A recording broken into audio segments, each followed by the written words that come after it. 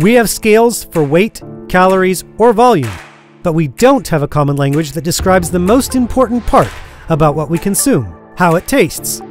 You can measure ABV, you can measure liquid, but you can't measure sweetness.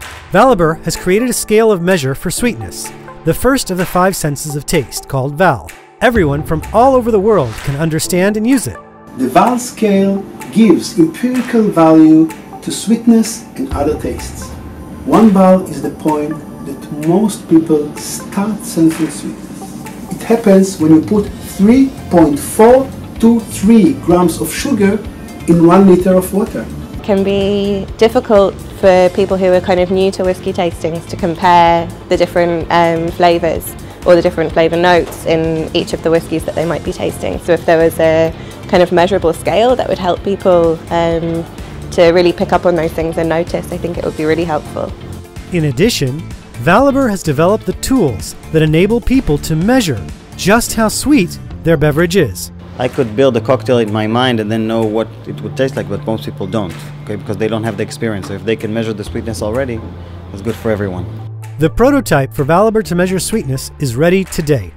Our deluxe edition for the industry professionals measures a set of complementary qualities such as temperature and CO2. It's very, very hard to keep a balance, and especially when you're working under pressure, to try and keep your measurements exactly right. So any form of tool to help a bartender make his drinks come out balanced and perfect is always a good tool.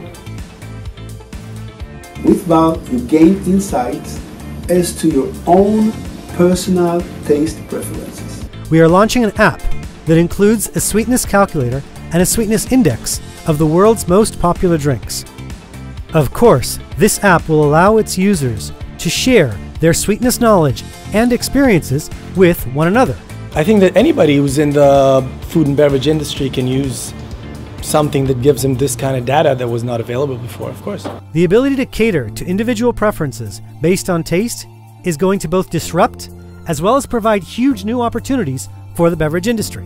Obviously, it's always important in your alcohol to know how people like it, if it's too sweet, if it's too sour, if the taste fits the person that's actually drinking it. Personalized orders are the future.